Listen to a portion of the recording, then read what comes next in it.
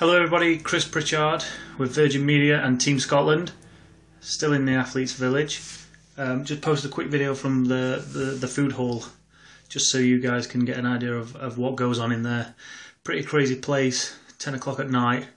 People are eating 5-course meals in there and all sorts, so a lot of people have just come in from the athletics track. So I think that's probably why it's so busy. So just wanted to come out here basically and back to my room and just kind of thank you, send a thank you really to everybody that sent well wishes and messages. Anybody that didn't see, well, probably heard about it on the news. I was the guy that proposed to his girlfriend in the velodrome on the last day of racing, and yeah, I saw a few nice tweets from Virgin Media, so thank you for that.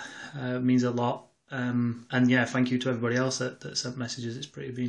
It's been pretty much overwhelming. So yeah, crazy.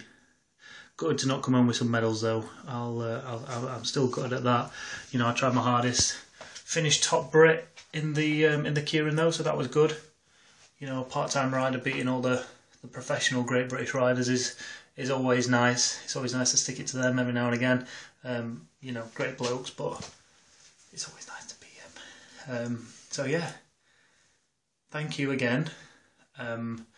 We're off to Glasgow Green on Thursday to meet some of the fans, I think. So hopefully you can come down there and see us. Come and say hello.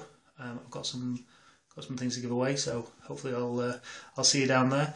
If you want to tweet me, if you want to follow me or whatever, speak to me, ask me a question about anything about the village or about everything and anything that's going on in the games, and drop me a line at Chris_Pritch, and I'll be happy to answer that. If there's anything you want to see in the village, if there's any particular athletes you want me to go and say hello to, ask them any questions, give me a shout.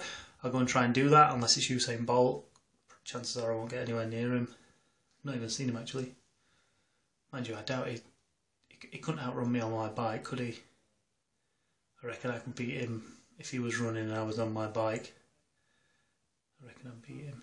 So yeah, so thanks again everybody, and hopefully speak to you all soon. Ciao.